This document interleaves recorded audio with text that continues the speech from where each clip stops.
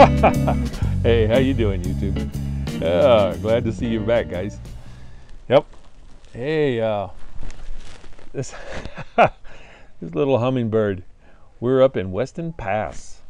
This is last summer, and man, I had a lot of fun with those hummingbirds.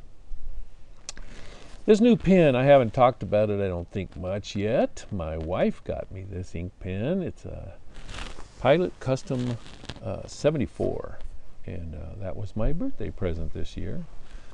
And it's becoming a workhorse for me. I really am enjoying using it. Has a medium nib if you happen to do anything.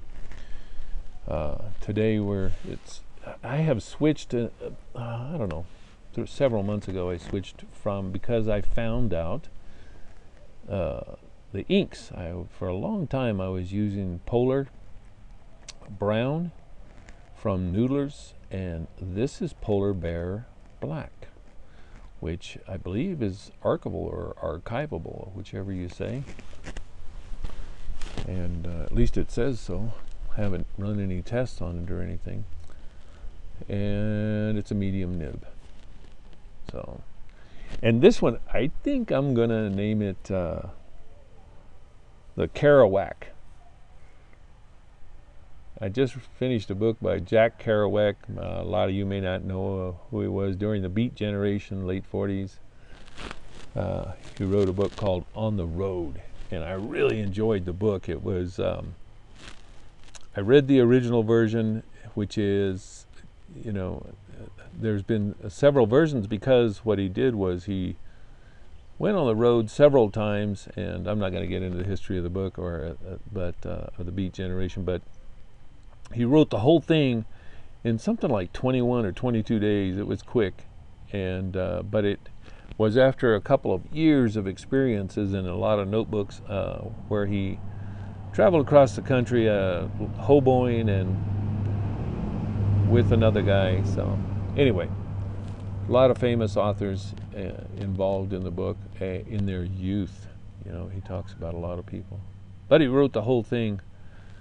And without any, there's no paragraphs. There's a lot of grammatical errors and spelling errors, things like that. And he just sat down and started writing on a scroll. It was a long piece of paper, I think used for like mimeograph machines. I don't know. I can't remember. But anyway, so I think I'm going to call this one the Kerouac, the Jack Kerouac pen, because it's a workhorse. It just loves getting out there and doing it.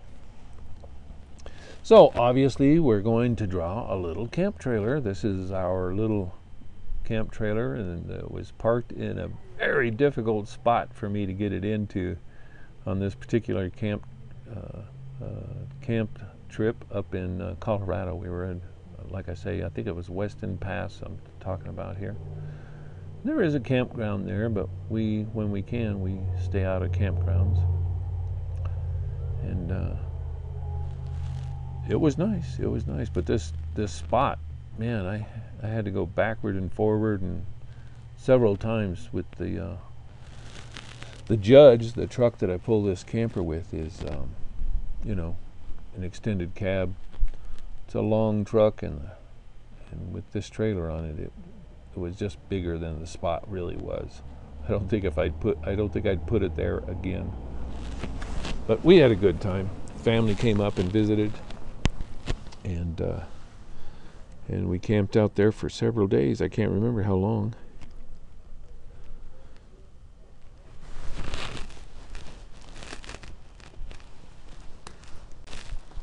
Now, Weston Pass, I think in one of past video, I may have mentioned Weston Pass.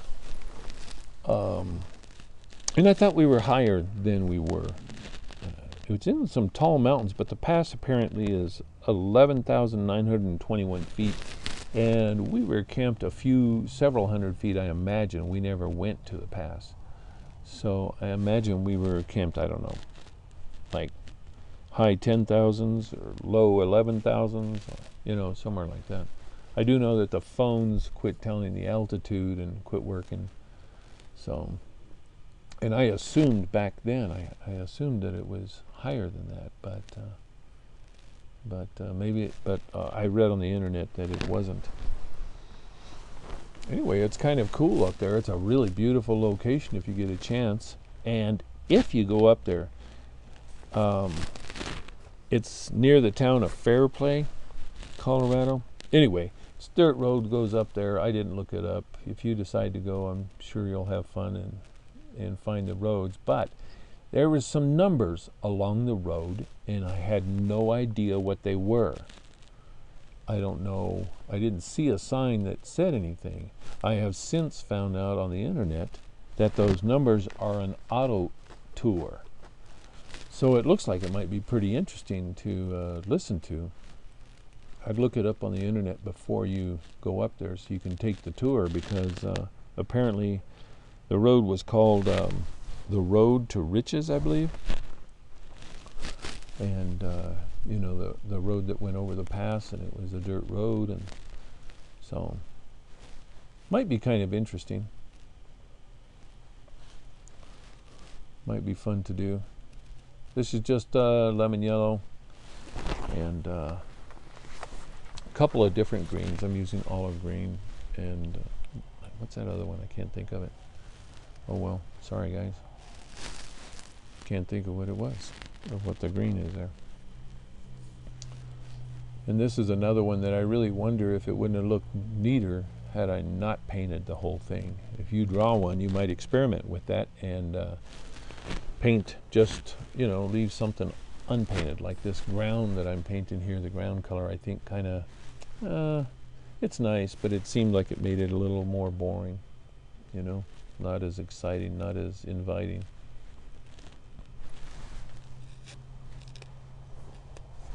So yeah, the hummingbirds, man. You saw that hummingbird up front. I took a lot of video. I drank some beer, quite a few beers, and sat out there, I think, for a couple of hours. And Sherry, my wife, had purchased a couple of hummingbird feeders for me just because I wanted some. So I didn't know she was going to. When she came out of the store, she had a couple of hummingbird feeders. And man, those birds, it was raining. And the little hummers kept coming. I was surprised, man. They just kept eating right in the rain and fighting and arguing, chasing each other. But I just had so much fun with the hummers. I sat out there under a, you know, kind of a cluster of trees, so that I wasn't getting a lot of rain on me, just a slow drizzle that was making it through the trees. And just had a great time watching the hummers. I've got a lot of footage of hummingbirds flying around in those hummingbird feeders. It's pretty fun. Right down below, you see I'm kind of faded that background. It drops off right there.